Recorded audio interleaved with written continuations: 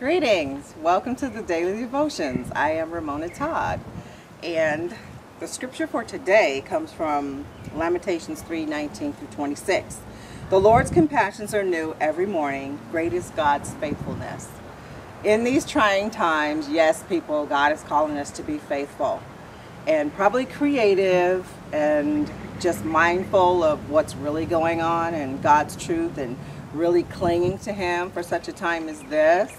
Because the coronavirus doesn't have us, but God has us.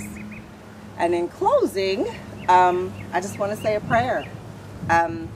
Father, we just thank you for this time. We thank you for what you're doing, seen and unseen, what we know and what we don't know. And we ask that you continue to be our guiding light and you show us your truth and you band the people together and the world and let us go out and continue to be your hands and your feet.